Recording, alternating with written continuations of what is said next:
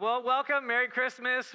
We kicked off Christmas here last week with Steve Edwards, and just a great holiday weekend. If we missed you, it's online, so you can check that out. And today's a standalone because next week we'll have our Christmas kind of offering service.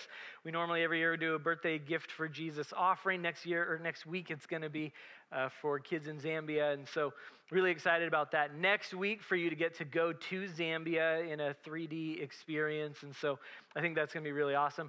And so today, I'm not actually preaching any kind of Christmas message. I'll do that in 2 weeks when we have our big Adobe Christmas Sunday, and so I thought I'd dress extra festive for today, just to be in the holiday spirit. And so, so you ready for the morning?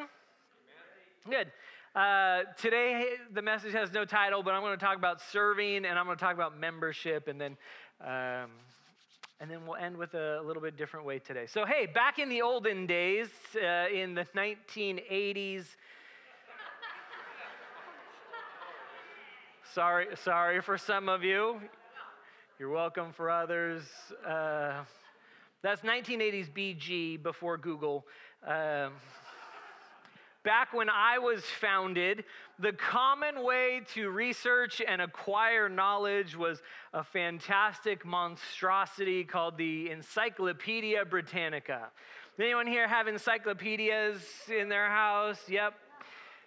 Kids are like, what's that? The encyclopedias were a series of like 28 books, because some letters needed 2 books, and you got information from these things. And they used professional writers. They produced a new set annually because, you know, the definition of what a kangaroo might be changes from 1986 to 1988, and it was a very expensive investment to buy these. I went online this week, and they are still very expensive to purchase today. And then in 1993, Microsoft released Encarta. Did anyone use Encarta? I personally hate Microsoft products, but an entire encyclopedia on CD-ROM. What's a CD-ROM? Some of you may ask.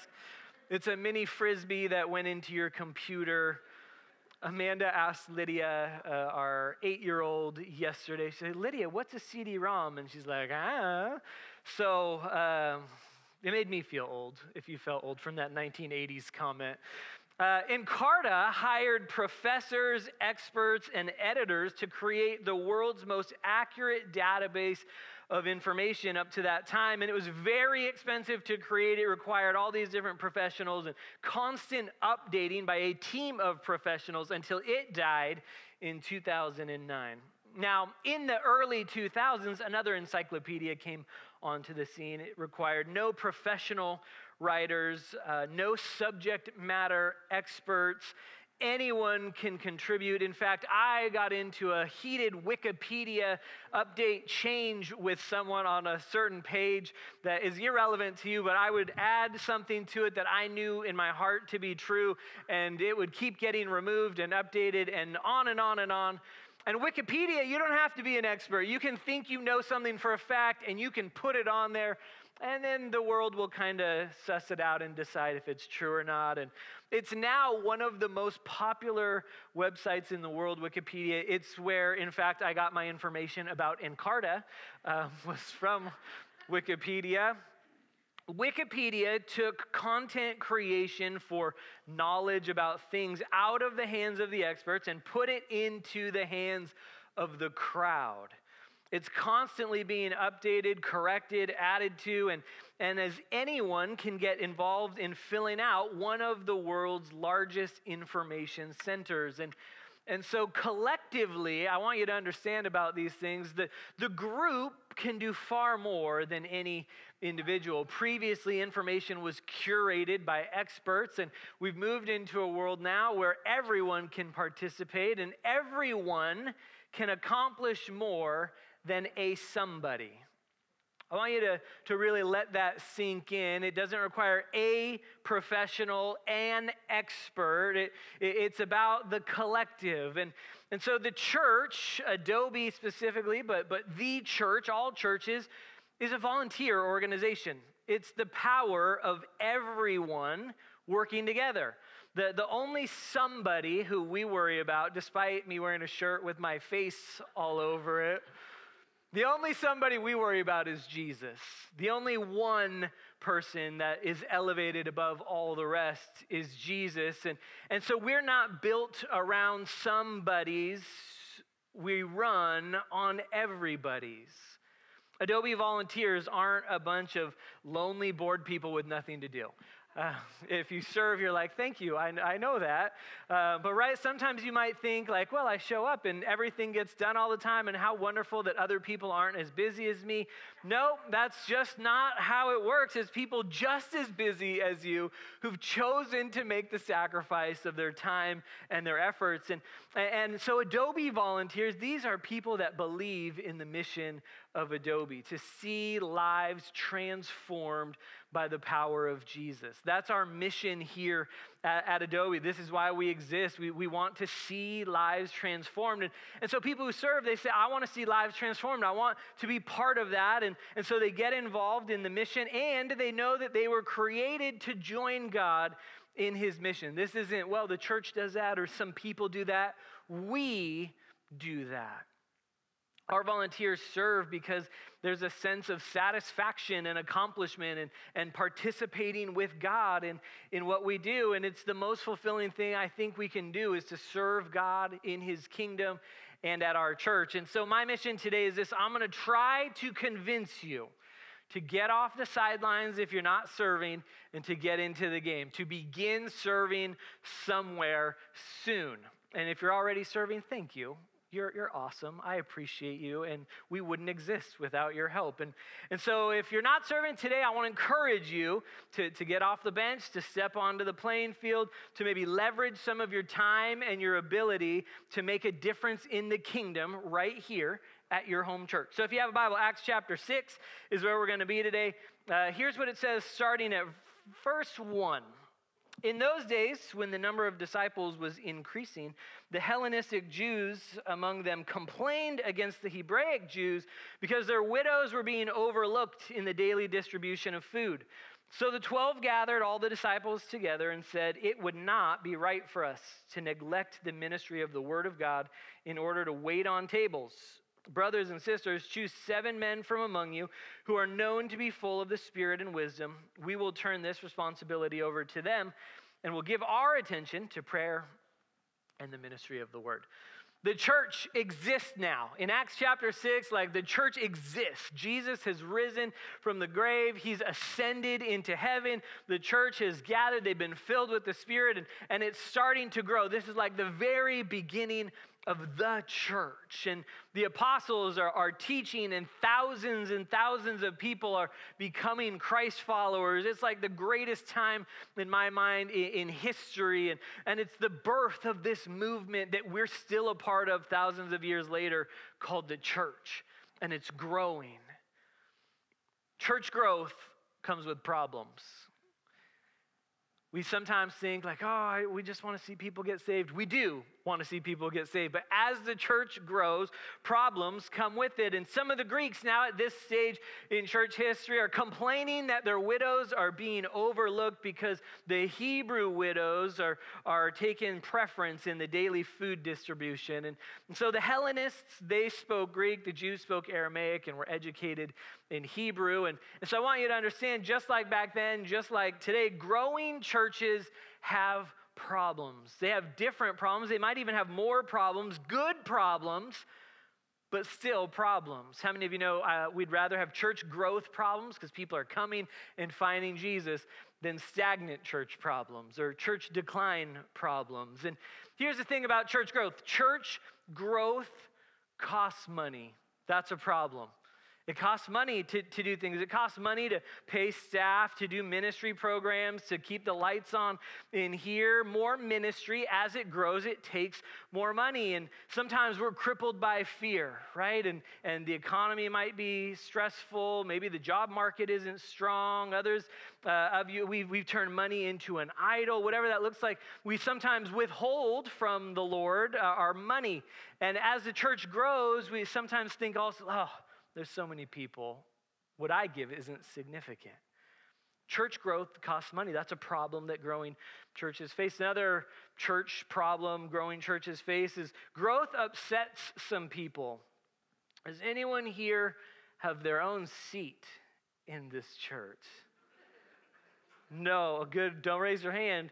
If you get there first, it can be your seat every week. But right, what happens when you come to church on a Sunday and in a growing church, someone new, they don't know what your assigned seat is because we don't have assigned seats. And maybe they're sitting in your seat. And I think I've shared this story before. Amanda and I interviewed at a church when we were youth pastors in Sacramento. And the very first day we went as secret shoppers and we sat up in like the third row and some lady came up, tapped me on the shoulder and said, "You're in my seat." We were considering like, do we want to take a job at this church?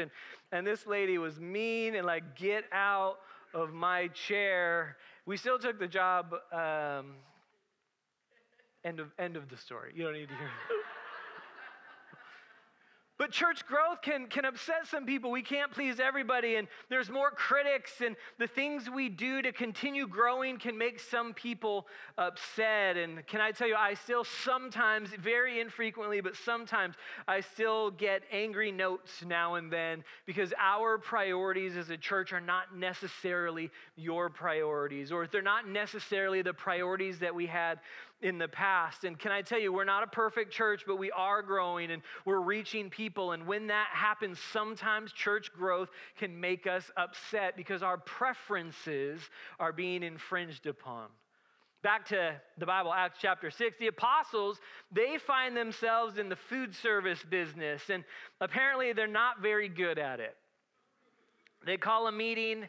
They share their plan for how they're going to deal with this problem, and they select 7 people to take care of the food distribution business. And they realize if the 12 of us, who they were kind of somebodies at that time, they say if we start serving the widows' meals, then the areas of our strength are going to suffer. We are called to preach the word. We're called to spread the gospel. We're called to plant churches and to lead the church. And so if we get bogged down in this one specific thing, the church at large will suffer. And so the church isn't the 12 somebodies, right? And so they didn't say, well, we got to choose one of the 12 of us to run this thing because we're the 12 somebodies. But instead, they gather everybody. And from everybody, they say, hey, let's find 7 who can take over this thing. And they decided to let the leaders lead. They decided you let the teachers teach, you let the cooks cook, you let those who can organize food distribution, and everybody has a part in the mission, and there's no unimportant task. The body of Christ is made up of many parts, and all of them help the other parts. 1 Corinthians chapter 12, verse 18 says, "But as it is, God arranged the members in the body, each one of them as he chose." He put us all into certain places, and there's pastor, there might be worship leader that you see every week. We have kids leader, but we also have kids work. We have greeters. We have people in the sound booth. We have people who greet. Like, there's no role in the church that is better than any other. All are needed for a healthy body. There's not, this group is elevated above anybody else. And so I want you to think about this question: where does God want you? Where's your place in this church? If this is your home church, God has planted you here, where does God want you to serve in this church? These guys weren't just feeding people. They didn't say, well, the 12 somebodies are too spiritual to handle distributing food. The people distributing food were doing a spiritual task. Acts chapter 6, verse 6 says, they presented these men to the apostles who prayed and laid their hands on them. They were commissioned in ministry, and distributing food was a spiritual transaction that took place. And so I want you to understand, when we say we want everyone to serve in this church, it's not to fill a role. It's because we want you engaged in the spiritual business of what God's doing here. Everybody at Adobe needs everybody else involved and engaged, serving in their role so that our body is complete and healthy. Excuse me, I'm choking on my spit. Serving is for everybody. It's not for the elite few. It's not based on most organizational numbers for 20%, while 80% show up and consume. Can I tell you, anyone can serve in this church. You don't have to be a member. You don't have to be a super Christian. I want to challenge you and encourage you in this. Serve somewhere. I'm talking to you. Yeah, you who are thinking, well, not me, because I don't want to get involved. He's talking to the person next to me, or he's talking to the people in the front row. No, front rows are emptier today. Good job. They're already serving. The easiest thing when you hear someone say serve somewhere is you think, yeah, the church should do that. No, you should serve somewhere. This is my personal ministry philosophy that no one has proven to be wrong to me yet. And here's what it says. It says every person in every church has a place to serve.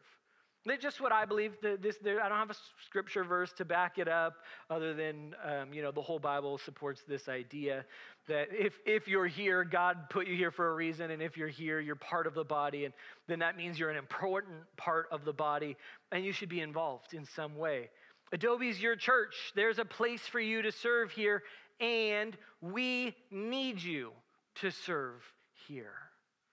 While people can learn through good preaching, obviously, personal Bible study, small groups, most people don't grow past a certain point if you're not involved in serving others. There's some kind of lid that comes on our spiritual growth when all we do is take in, and we never give back in any way. And I've seen it over and over again in about 20 years of working in local churches. The more you put into your church, the more you get out of it. Now, I'll let you know, my job is to stop you from burning yourself out. I know you maybe have had experience in churches where you got overworked or you were like the hot shot volunteer because no one else would serve and you just were over serving and you got burned out. I'll do my very best to make sure that doesn't happen to you. I don't want you serving in 7 ministries every day of the week until you don't like Jesus anymore. That's not what church ministry is about. And so I don't want that for you. And so I want you to think, where are you serving? Are you serving? And if you're not, where can you serve? In one spot. There's a place for everybody. What are you putting in to your church? So the apostles figure out this widow food service issue. Acts chapter 6, verse 7 says, so the word of God spread.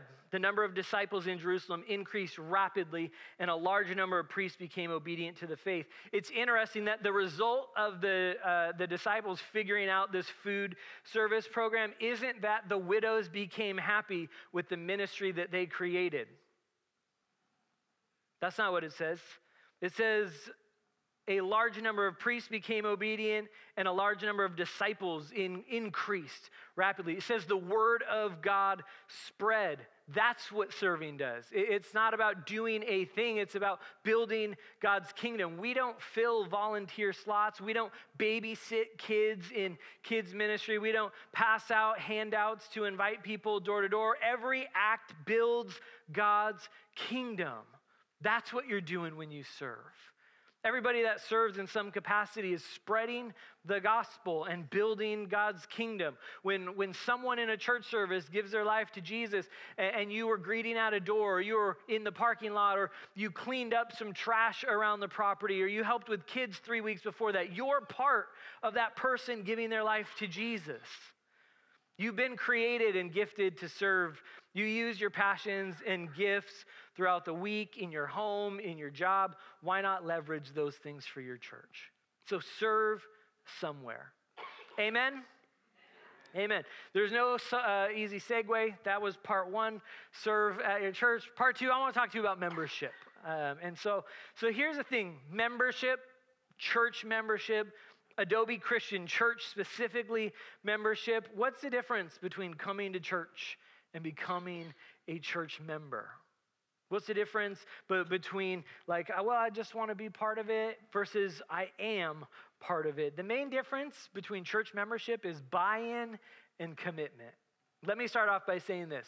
Anyone, repeat that back to me, anyone can attend Adobe. and be part of this church. Anyone can come and be here on a Sunday, and you don't even have to serve, despite what I just told you. Like, we're not going to kick you out if you don't in 3 weeks, right? You're not serving. We preached a message on it, and so now you got to follow. No, anyone can come here on a Sunday at any time. You are welcome at this church. But like any organization that you might be a part of, membership usually comes with a set of requirements or responsibilities or expectations of the members. I went golfing one time at a private country club golf course in Elk Grove Country Club. And I'd never been at this country club, and a friend got us in, and I was with a group of pastors. And fortunately for me, I was dressed appropriately. Now, my worship pastor friend who was with us was wearing cargo shorts with pockets sewn on the outside. And from the clubhouse, out comes a membership person and said, "You can't be here with those shorts on." He didn't fit in to the membership requirements that were required of that course. They made him go into the clubhouse, buy a set of shorts before they would let him out onto the course. Now, to this day, I still laugh hysterically at him because had that been me, I would have been mortified. I would have left. I don't like situations like that, but it wasn't me, and so I can still laugh about it today. But every organization that you're part of, they have membership requirements and expectations. And so I want to share with you today the 4 pillars of membership here at Adobe. They're unity, responsibility, testimony, and ministry. And so I'm just going to go through these 4 with you this morning because I also want you to get involved serving. That doesn't require membership, but I want you to consider becoming a member of this church at Adobe. So pillar number 1 is unity. Romans 14, verse 19 says, "Let us therefore make every effort to do what leads to peace and to mutual edification." Members agree to protect the unity of the church. We're not a cult where you can't question things, again, despite the shirt. But when we do it, we don't do it in a way that hurts God's kingdom, where it hurts other believers. We do it in unity with our church and with the people in our church. And God's heart is community. It's us together. It's our church working together towards the same mission. We're here and we're all on the same team.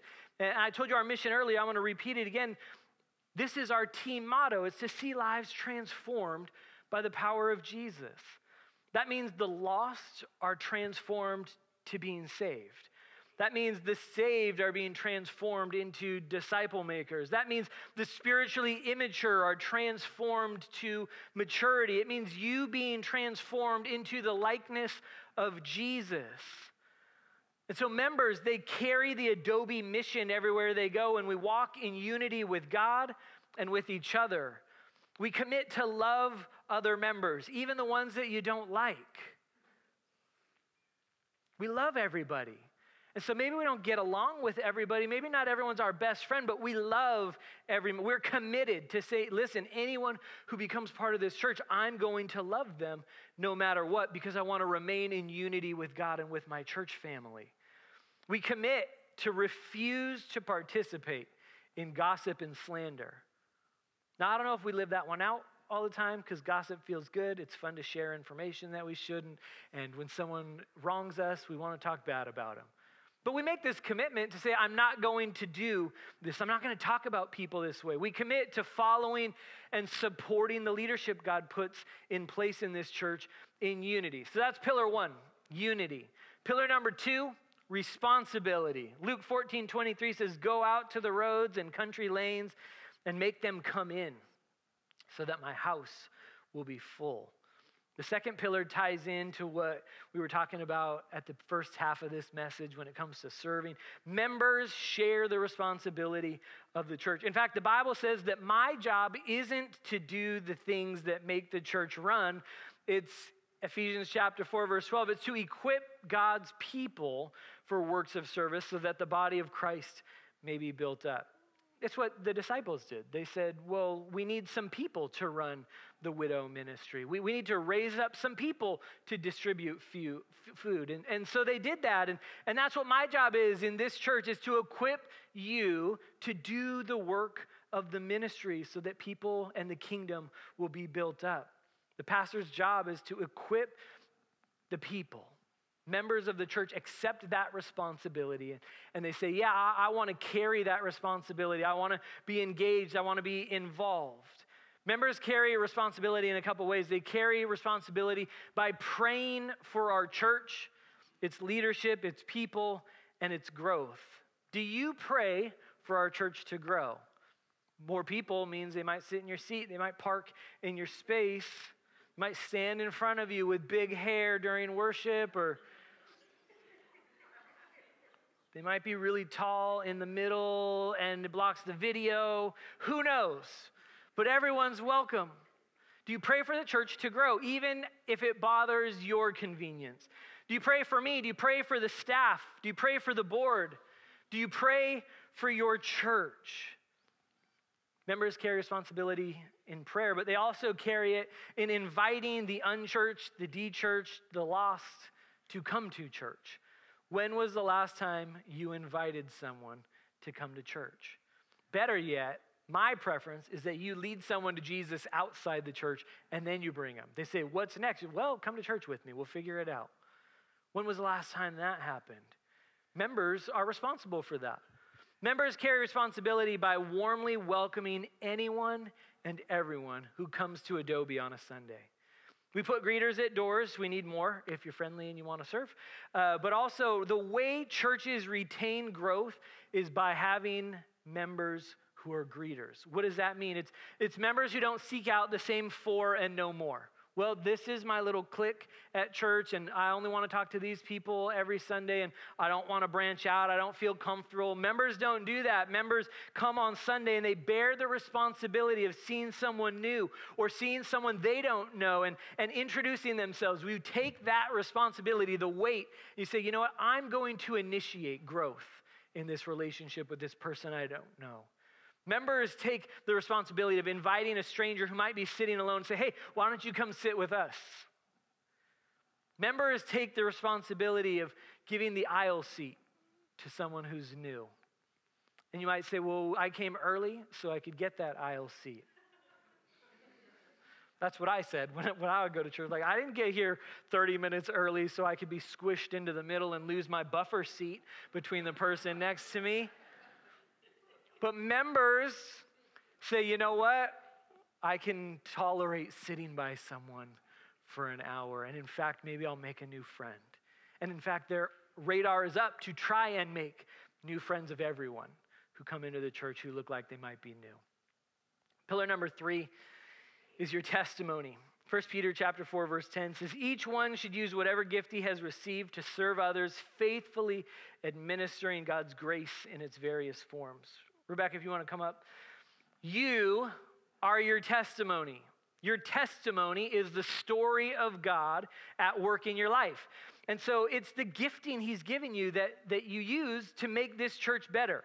It's your talent and ability and time that God has given you that makes this church better. It's your Christ-like heart and attitude that makes this church better. Did you catch all of that? It's you who makes this church better. It's your presence. It's your involvement. It's your great engagement. And it's great for you. You get when you serve and get involved and commit to a church. But it also makes our church better. Our church is better with you. Did you ever think about that? That if you're not serving, you might be robbing someone else in this church of some incredible things that God's done in your life. We need the story of God at work in your life, because someone who's here right now or someone who will be here in the future is going to go through something that God has brought you through. And that person is going to need to connect with you so that you can say, hey, don't give up. I was right where you're at. God brought me through. They need someone who can cheer them on, who can pray alongside them, because when they want to quit, you say, hey, I didn't give up on God and he saw me through, and you don't need to quit either. We live in a selfish, self-centered society. This worked out to be a really good sermon prop. Totally intentional.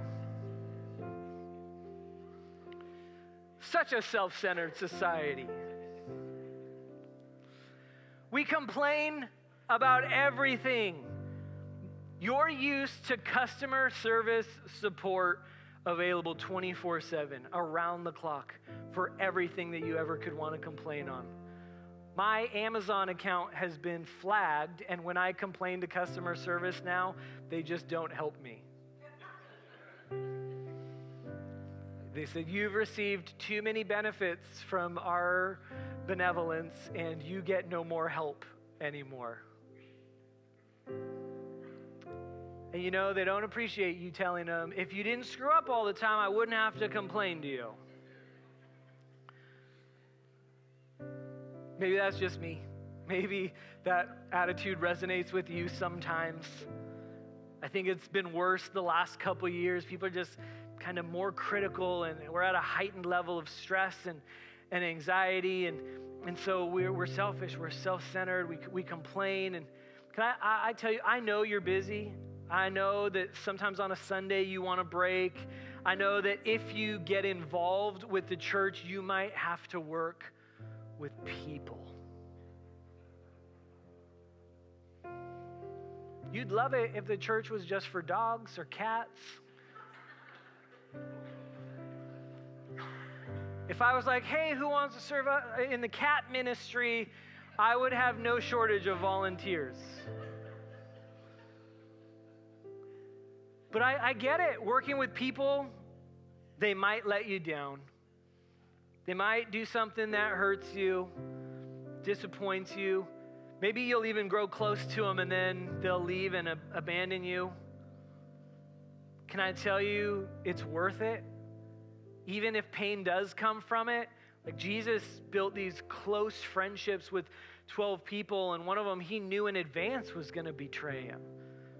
One of the closest ones he knew was going to deny him, and he still said, I'm going to be with people. I'm going to get hurt, and when that happens, I'm going to manage it in a healthy way. I'm not going to continue to let people hurt me in that way, but right, there's healthy ways to process these things, and the church needs you to work with people. God's kingdom right here in this region of the world gets built by you. Philippians 2:3 says, do nothing out of selfish ambition or vain conceit, but in humility consider others better than yourself. That means even if they're going to hurt you, it's still worth it. And most likely, that's not going to happen. Pillar 4, ministry. Hebrews 10:25 says, let's not give up meeting together as some are in the habit of doing, but let's encourage one another, and all the more as you see the day approaching. Members, support the ministry here by these 4 things. Attend church services and other church activities. If you're a member, be involved at the things we do. Number 2 is live a godly life when you're not here. You got to be a Christian to be a member. And Christian means not just on Sunday for an hour and 15 minutes when you're here, but also the rest of the week when you're out there. Members support the ministry by giving regularly your tithe and your offering. Members support the ministry here by serving a ministry of the church. Membership requirements at Adobe are super simple. Philippians 1:27 says, whatever happens, conduct yourselves in a manner worthy of the gospel of Christ. Be a Christian. Come to church. Tithe and be generous. 1 Corinthians 16:2 says, on the first day of every week, one of you should set aside a sum of money in keeping with his income.